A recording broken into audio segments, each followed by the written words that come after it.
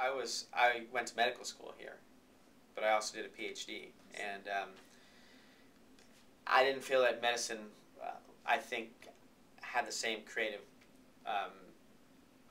way to express myself creatively in medicine. I mean, you don't want to be creative. You shouldn't be creative with a patient. I mean, it's not something you should. I mean, maybe in some cases yes, but like the correct medical practice is what you should be following most of the time. So, but science is, as you say, it's totally wide open. There is no blueprint, even in this for this career path that we are on as academic scientists. There's no blueprint. I mean, it's kind of you have to pick these questions that you think are interesting, and hopefully you better be passionate about it because there's a lot of frustration.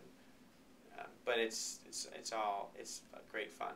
I don't regret, but I do think that the time that I had in medical school learning human physiology and disease has been extremely valuable in the work that we're doing. And I don't think in graduate school I would have been exposed to the same classes and the same, especially pathology.